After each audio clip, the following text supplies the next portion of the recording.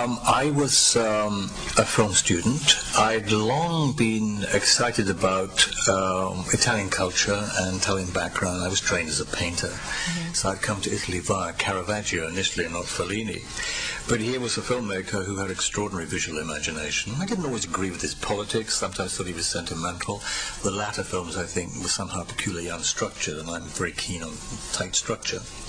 But he was a man who often made the most extraordinary images, which you know, reverberated in your head for many, many, many months and years afterwards. Well, I think I've probably accrued for myself a certain sort of reputation now, that if an actor or an actress decides to work with me, they sign a certain sort of contract that probably notions of physicality, corporeality up front will be on the agenda.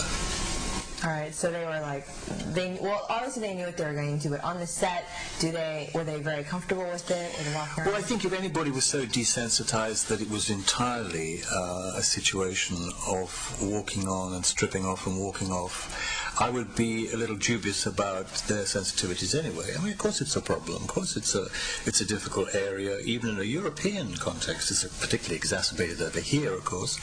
But I would want the actors and actresses to be sensitive to the situation. When you are coming up with the story and writing and directing, are you thinking about how the audience is going to respond and how shocked they will be or how moved they will be? Do you have that in mind? Do you think? No, I never do. There are all sorts of arrogances, aren't there? And I think the supreme arrogance is to presume that we can make films for other people. Our audiences contain so many people with different sorts of cultural baggage and expectation.